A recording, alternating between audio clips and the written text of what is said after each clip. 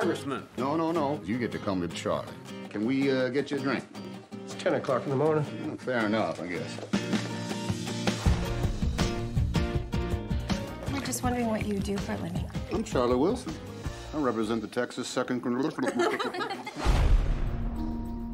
I'm standing on the border between Pakistan and Afghanistan. Afghans are now ready to fight a war against the Soviets. If they get weapons, they say they will win. This is the 6th wealthiest woman in Texas. Joanne.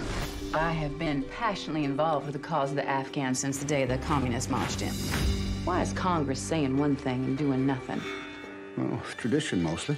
You sit at the intersection of the State Department, the Pentagon, and the CIA. The 3 agencies you would need to conduct a covert war. Yeah. I want the CIA in my office at 10. What is U.S. strategy in Afghanistan? Well, strictly speaking, we don't have one, but we're working hard on that. Who's we? Me and 3 other guys. I need airplanes, guns, and money. A sudden influx of modern weaponry would draw attention. Draw attention? This is the Cold War. Everybody knows about it. There must be some kind of way out. You're going to Israel next week and we'd attack Pakistan on the end of your trip. This meeting's going to be unprofessional. A friend of mine's a belly dancer. While she's dancing for the defense minister, we'll be talking to his deputy. Oh, my God. Nah, she's supposed to be good. This thing is going to get done by the CIA, and it's going to get done quietly. You have authority to do this? None whatsoever.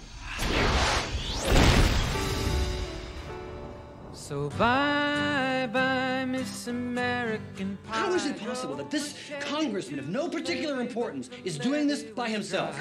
And them good old boys were drinking whiskey and rye, singing, this'll be the day that I die.